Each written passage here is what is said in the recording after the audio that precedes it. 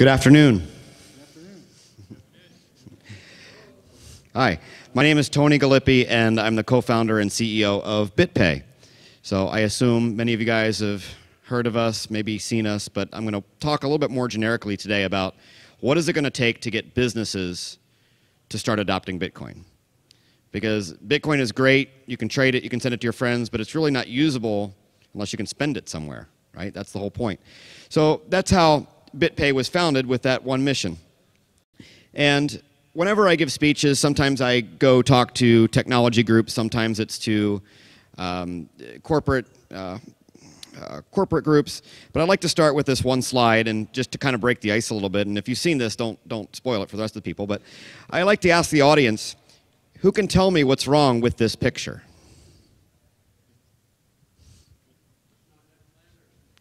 Correct.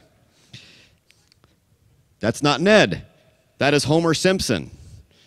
But he has Ned Flanders' credit card, and he's going to go shopping on the internet, and he's going to do a lot of damage.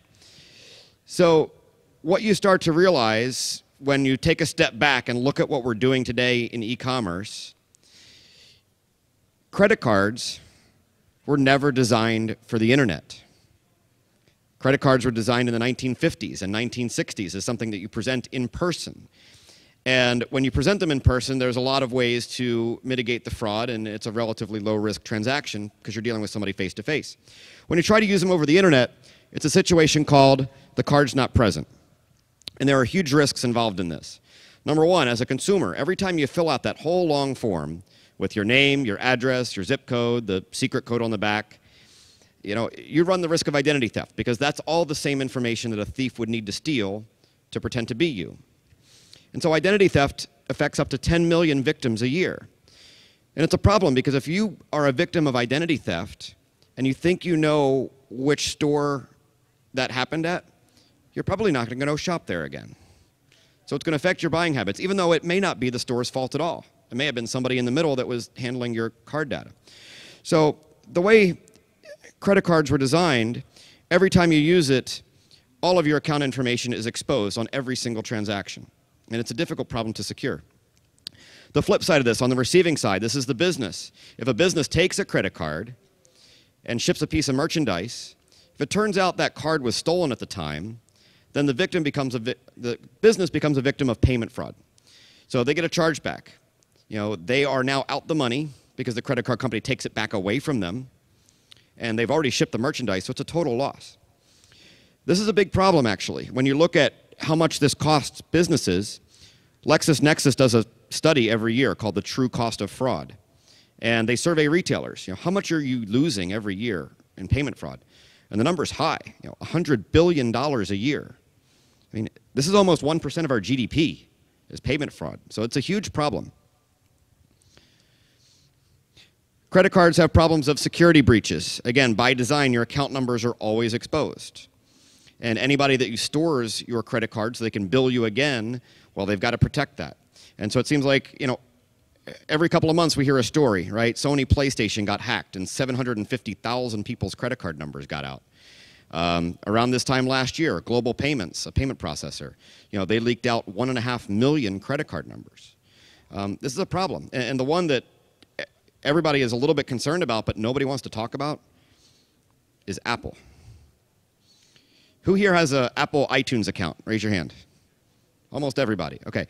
Apple iTunes has 400 million credit card numbers stored on file. Can you imagine just the absolute disaster that would be? Can you imagine the cost that Apple has to go through to protect that and secure it, not only from hackers, but from their own employees?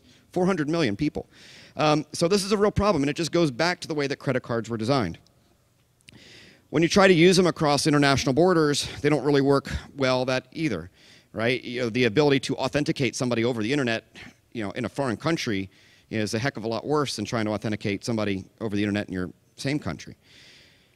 So credit cards have high fees. The whole process has been cobbled together over the last 40, 50 years. There's so many banks, and everybody has their little piece of the pie, and at the end of the day, the businesses are paying a lot of money to process a transaction. So collecting a payment should not be as painful of a process as it is today. So we obviously think that Bitcoin is the solution. Bitcoin was designed for the internet, and Bitcoin is a peer-to-peer payment network. So what are some of the advantages? Why would you want to use this? Well, number one, you can stop identity theft. That will never happen in a Bitcoin transaction. It can't happen because in order to spend Bitcoins, you never have to give your name or your identity, so there's nothing for a thief to steal.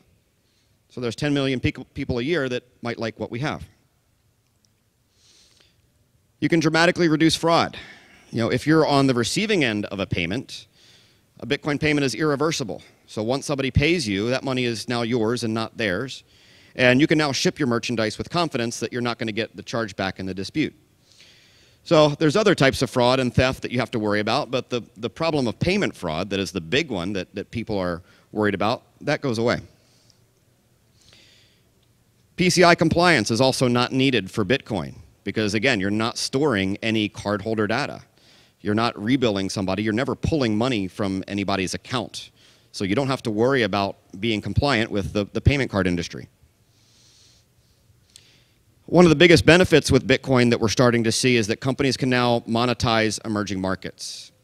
They can now sell their product or service into places where they couldn't sell before.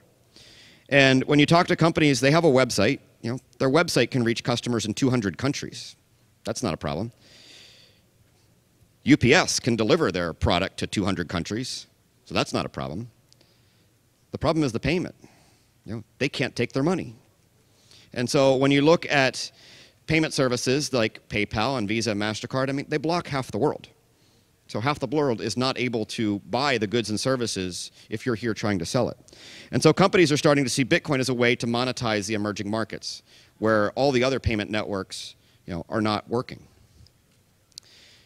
Bitcoin is also a mobile phone play, and this is going to be a really crowded space, and I'm going to talk about this. I got a whole slide on it in a minute. But there are two things that Bitcoin can do hands down better than any other payment network. Number one, they can do internet payments across international borders like a piece of cake. There is no other payment network that can do it as easily as Bitcoin can. In the mobile space, Bitcoin is also global. You can send money from your phone to somebody else's phone anywhere in the world, and it gets there instantly. And so this is really unique, and it opens the door to having a true global community of commerce. Businesses can now do business with other businesses or consumers anywhere in the world. Just like now with email, you can communicate with anybody in the world. With Skype, you can talk to anybody in the world. Now with Bitcoin, you can transact with anybody in the world. So the peer-to-peer payment network that Bitcoin is, it's not really that new when you start to look at the three technologies that it brings forward. And these are three technologies that we're using every day in our daily lives, and they're growing. Number one is the cloud. Right? Everything is moving to the cloud. Your data is moving to the cloud. Your business and your software is all moving to the cloud. Well, Bitcoin is an accounting ledger in the cloud. Fundamentally, that's what it is. It has no physical presence. The blockchain is an accounting ledger in the cloud. Bitcoin also is mobile, right? Everything's going mobile nowadays. Every business wants to interact with their customers on their mobile device. Customers and consumers want to do a lot more on their mobile device. You basically have a computer in your pocket that can access the internet, and you can almost do anything you need on it. The last thing is open source. Open source software is rapidly growing. Companies are not afraid to use open source software in what they're building. A lot of companies are encouraging their employees to build open source software, stuff that can benefit the community, stuff that can be released and other people can innovate and build on top of.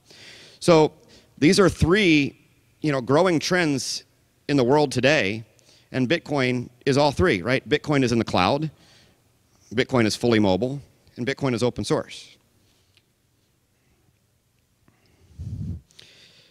So this is the only slide I really have about BitPay, what we're doing in this space. We try to make it easy to accept Bitcoin, and if companies wanted to take Bitcoin, they could do it themselves. Just like home improvement or construction, you can do that yourself. So, maybe you hire a crew and they put a telephone pole in the middle of your driveway. This is a bank somewhere in the Middle East that tried to install an ATM themselves. there's a guy on his tiptoes trying to use it, so that didn't work out too well. Here's a guy, well, I assume it's a guy, that tried to install a bathroom faucet by himself. But if a company did want to accept Bitcoin themselves, you guys learned about it in the last session, right? This is what they would have to do. They have to install and secure the software. There's no automation. You have to write every line of code yourself. You got to manually calculate and convert in and out of local currency. The volatility risk is a big one, right? A lot of businesses just don't like that volatility. They may be operating on very thin margins as it is, and the price swings would kill them. When you get into bigger companies, the accountant comes into the room and he says, wait a minute, what the heck is this? How do I reconcile Bitcoin in my accounting system? The bigger companies, they're run by lawyers, and they have a whole different set of questions. They don't want to get sued. They want to know, like, is this going to be compliant with the law? Or are we going to get in trouble? So you learned about this in the last session, right? There's technical risk, there's security risk, there's volatility risk, there's financial risk, there's legal risk. Companies look at this and they say, well, I understand the value, but I don't want to touch this with a 10-foot pole, right? Too much risk. And that's where a service like BitPay can really start to make a difference. With BitPay, we take a lot of that risk off of the merchants. So they don't have to install a wallet on their server. They can configure an account on our system, and we have a wallet. Our system is fully automated, so every order that we process, we know exactly who it was for, if it's the right amount, what merchant it goes to, and what we do next. Merchants can set up a direct deposit with us. This makes it really easy. So we can cash them out every single day with a direct deposit into their bank account.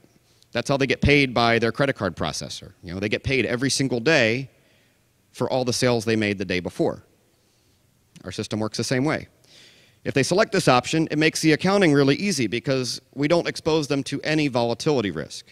If they ask us to collect $100, we figure out how many Bitcoins that is. We deal with the buyer. Once the buyer pays, we guarantee the business will get their $100 minus our fee. So the gross amount of their order is in dollars. The net they receive in their bank account is in dollars. The fee they pay to us is in dollars. That's all they need to account for. The Bitcoins become invisible to them at that point.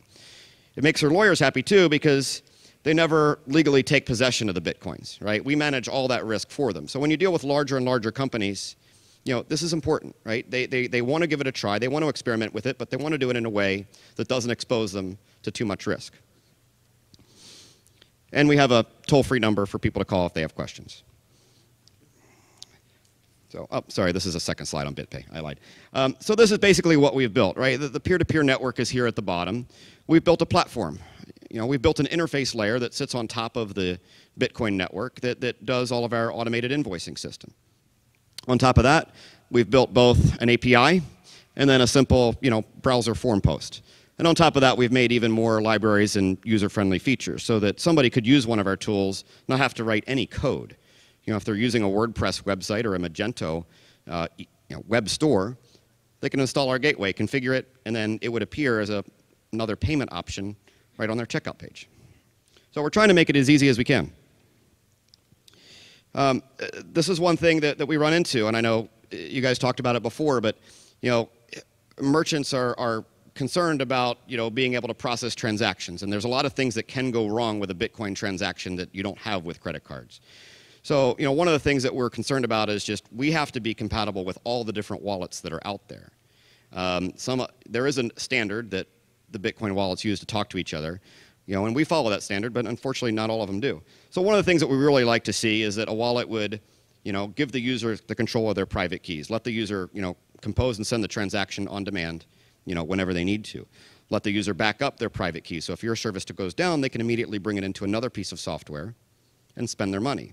This is one of the beauties of Bitcoin, is that if you control your private key, you can actually put that private key into 3 different Bitcoin wallets. And if any one of them were to go down, that's great. You can actually spend it from one of them that is up. And you can't do that with money in a bank, right? If you put your money in Chase and the Chase ATM doesn't work, well, you're not going to be able to immediately spend your money out of Bank of America. So there are a lot of things with Bitcoin that are attractive to businesses and customers. One of the things that we've built is we probably make it really easy to pre-compose a send Bitcoin transaction, right? Bitcoin has a URI. It kind of works like a mail to. If you go to a website and you click like a mail to link, it pops up whatever email your service and kind of pre-composes it for you. Well, Bitcoin does that too, and we support that, and it makes it really easy, when you want to try to go shopping. So we're trying to implement all the features that we can to make, it as easy as we can for the merchants and the customers to try to minimize mistakes. You'd be surprised how many people can't send the right amount to the right address. It seems simple, but sometimes they can't do it. Sometimes it's not their fault. Sometimes whatever wallet they're using just rounds it or truncates it or does something wrong. So we do publish a list of the wallets on our website that we've tested that we know are compatible, that meet all these criteria, and that users can always take a look at this. So when we talk about merchant adoption, there's really two areas that we want to focus on. Number one is e-commerce, right? We can solve the card not present fraud problem for businesses.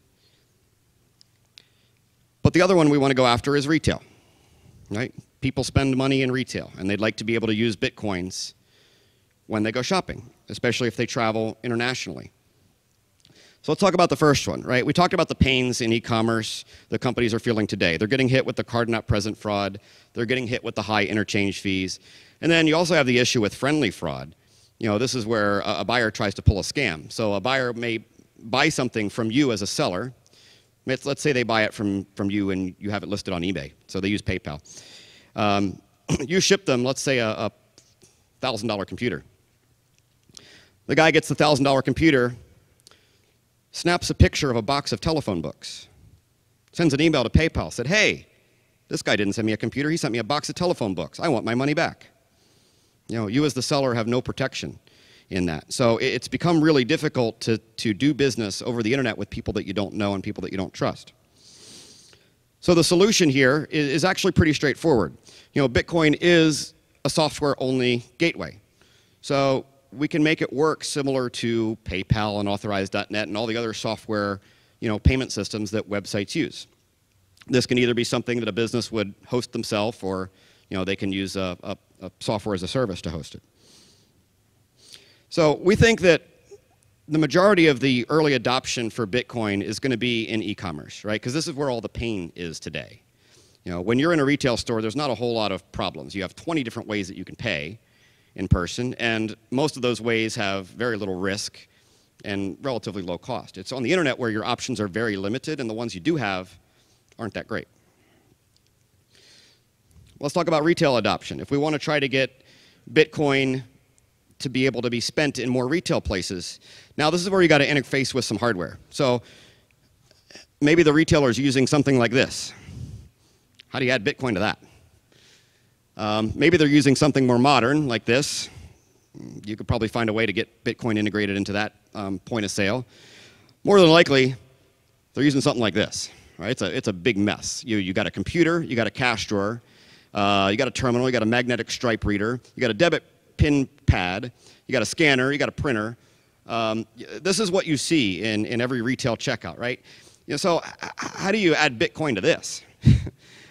It's not easy. Even if you could write the software to do it, businesses are not going to want to spend the time, right? It's going to be possibly a hardware upgrade. They have to train their employees. It's a lot of work. But I think a lot of people are thinking that mobile is going to be the solution to this. However they do it, customers are going to want to come in and they're going to want to pay from their smartphones, right? So all these retail terminals and point of sale are going to have to find some way to interface with a customer's smartphone. So here's the landscape today. There's over 100 different mobile wallets out there. I was surprised when I actually looked at the list. You've got technology companies, right? Things like Google Wallet and Square. You've got banks. They have their own. Bank of America has a mobile app. Visa's making a little mobile wallet. Chase has theirs. Every bank has theirs, right? The telecom companies, they're trying to get into the space too, right? Both here and in Europe. And then the retailers, they're saying, well, we want to talk to our customers directly. We can build an app, and so we want to make our own mobile wallet. And so Target, Walmart, even Starbucks has one. I don't know if anybody has ever used the little Starbucks prepaid thing, but it works. But every single one of these wallets has the same problem. Actually, they have two problems. Number one, none of them talk to each other. They're all walled gardens. The second problem is none of them work internationally. I could have all 10 of these apps on my phone. If I travel to Europe, not a single one of them does me any good. Right? So this is a problem. And if you're a retailer, you got 100 different companies coming at you saying, add my thing, add my thing, add my thing. And at some point, you're just going to throw up your hands and say, forget it, right? We're not going to do any of them because you guys are all different, and you need to get your act together. So we've done something pretty innovative to try to bring Bitcoin into the retail area. And instead of trying to replace hardware and compete in that space, we're kind of going around it. So the question is, how can you easily convert Bitcoin into a merchant's own currency, right? Every retailer loves one form of payment above and beyond everything else. It's not credit cards. It's not even cash, because they have to pay employees to count the cash and transport it, right? Who knows? Like, what is the favorite tender that every retailer loves to accept more than anything else? No, not cash, actually. Exactly. It's their store credit. I want to return something. Would you like some store credit? Yes, I would. And because companies know if they give you store credit, probably you're going to go back and spend that credit. You're going to spend 2 to 3 times the value of that credit. So they want it to be more circulated. They want you to come in the store and spend it.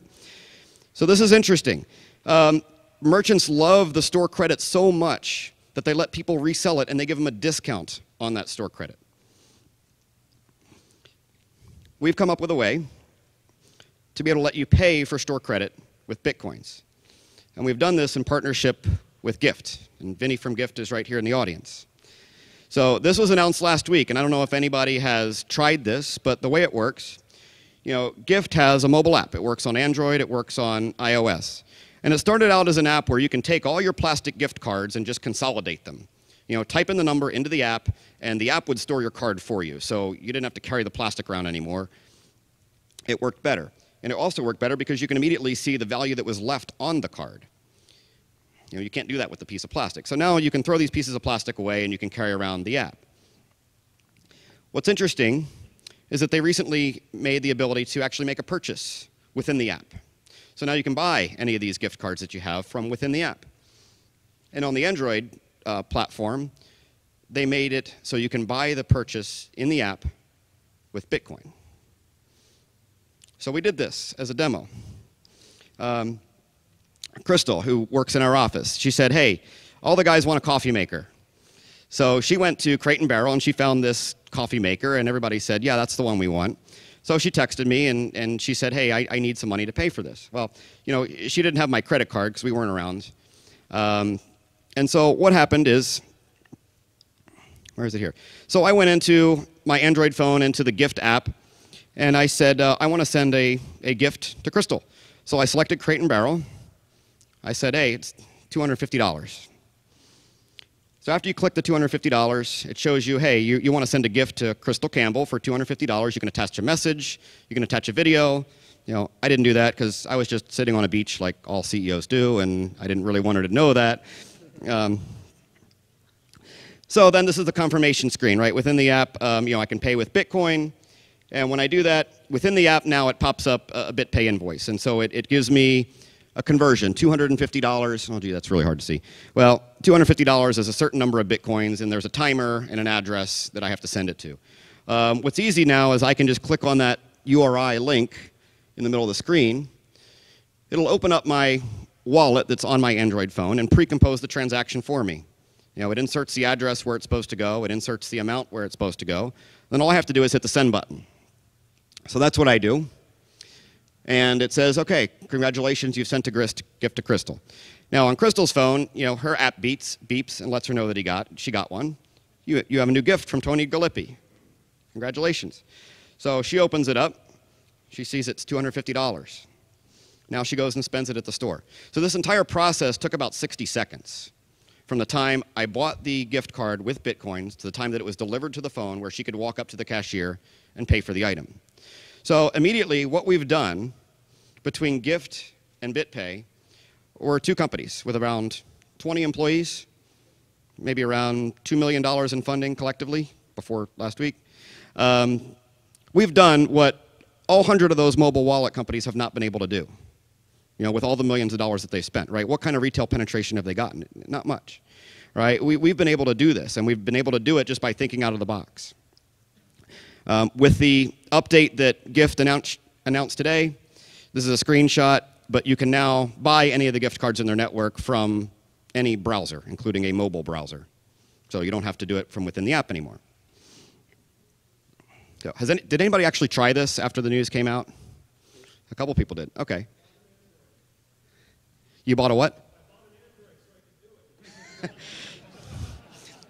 You know what? I did the same thing. I went out to the store and I said, I want to do this because this is so neat. And I actually bought an Android Galaxy 3, and it was great. So yeah, it's pretty interesting.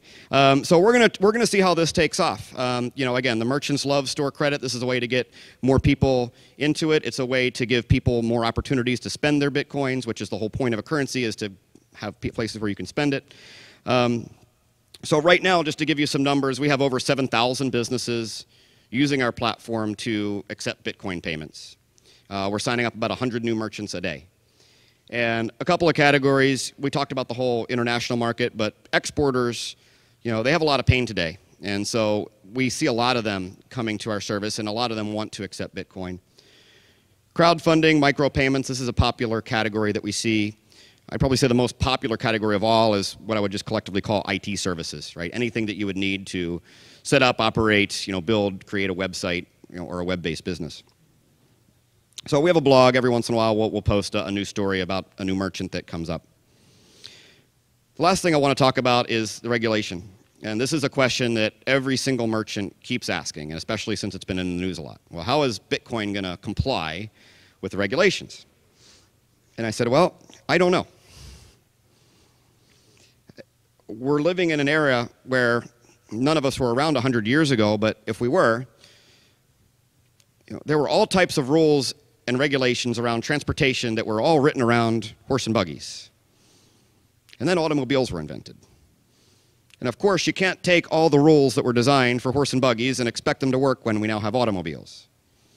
You know, you have to look at the automobile for what it can do and how people can use it and what its capabilities are, and you have to come up with a new set of rules for the new technology. So I don't know what regulators are going to do. I mean, clearly Bitcoin does not fit any of the categories that they've already defined, right? It's really not a currency. When you look at it, it's more of a commodity. But it's actually a virtual commodity. It's nothing physical that you can actually hold. It's a virtual commodity with no physical presence. But really, it's just an accounting ledger and an accounting system in the cloud. So how do you regulate something like that? I don't know what they're going to do. But when I met with them, I said, well, how would you regulate anything that is open source? Forget the fact of what it is, right? Just how would you regulate anything that's open source? And then number two, how do you regulate anything that is peer-to-peer, that people can trade amongst themselves? So forget the fact that it's money, right? Pretend that it's a music file that people can share peer-to-peer. How do you regulate that? So I think the regulators are going to have a hard time, you know, trying to come up with this, and so they're better off just, you know, scrapping all the rules they have, quite honestly, and taking a look at Bitcoin, what its capabilities are, how people are using it, and coming up with a whole new set of rules. But if you were to actually do the thought exercise and figure out, well, if they were to try to come up with some rules for it, what would they do? The only thing I can come up with is they could regulate it like they regulate casinos. Meaning, you as a customer, when you go into a casino, you get chips. And you can do whatever the heck you want with these chips. You can bet, you can trade them. You know, none of those are really tracked. You know, and I can actually take a big pile of chips. I can take $100,000 worth of poker chips, you know, and give it to Marty. Nobody in the world would ever know about that. All right? Marty can go to Vegas. He can spend it on hotels and restaurants and whatever he wants to spend it on. Nobody would ask him any questions. But if he ever went to the cashier's desk and wanted to cash out 100 grand worth of poker chips, well, you better believe he's going to sign some papers and show some ID. So I think that's the only way that really you could do it, is to try to monitor the entry and exit points when you get in and out of Bitcoin above a certain dollar amount. You know, throw some compliance in there, but you know, within Bitcoin, there's just no possible way to regulate, you know, anything that's going peer-to-peer over the Bitcoin network. It's just not there. So that's all that I had. I wanted to open it up to see if you guys had any questions. Yes. I took the microphone. Sorry, I'll have to come talk to you. Dan Daskalescu with Blue Seed. My question is, have you considered intermediating investments? I believe there are a bunch of startups that would love to get investments, but as everybody here knows, the SEC requires investors to be accredited. You cannot publicly announce, and many investors would like to invest Bitcoins directly. So I was wondering if you had plans to tackle that problem. That's a good one. So, I mean, we believe that crowdfunding is probably the future of the software industry and probably the future of any type of business. The issue that you face is, how can you sell equity, in a regulated manner? It's not the fact that you're using Bitcoins. It's the fact of what you're selling that's regulated. If I'm selling tobacco, then it doesn't matter if I take Bitcoins. I'm selling tobacco, and I have to follow the rules that apply when I sell tobacco. So it would be interesting to see what some of the new regulations are. I mean, Obama passed the Jobs Act, which supposedly is going to make it easier for companies to crowdfund and be able to give small amounts, and you don't have to be an accredited investor. We actually have a new program in our state of Georgia, where if you are a Georgia resident, you can invest in a Georgia company up to $1,000 without being an accredited investor. And so there's a lot of opportunities there for innovation that I think other states would do. But I think, I don't know what the SEC is going to do. I think they're probably going to leave it to the states. And if states want to try to do something like they did in Georgia to let more people invest in it with their friends and family, for new startups that they want to see fit, I think that's a good thing.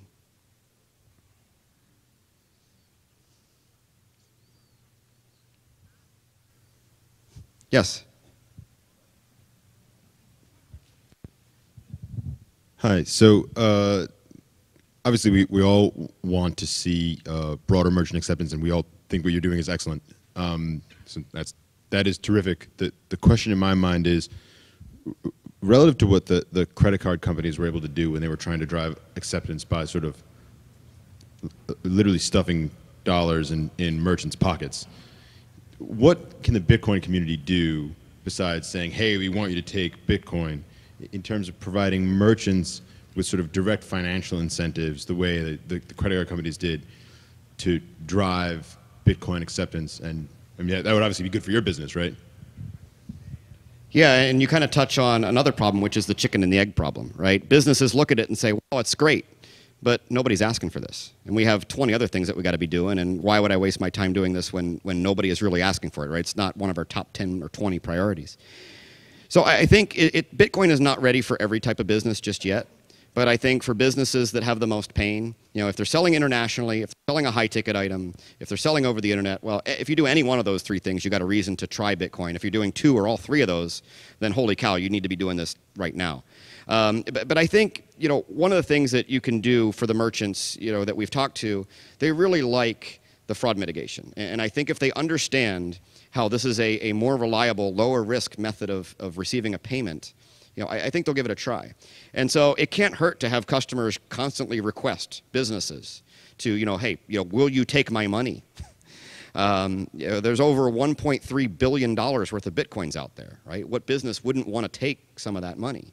When we first started, the value proposition was there, but they didn't know how, right? And so now there are services. We're not the only one. There are other people that are trying to do it. But yeah, I mean, having consumers just constantly remind them and ask them, I think, is a way to do it.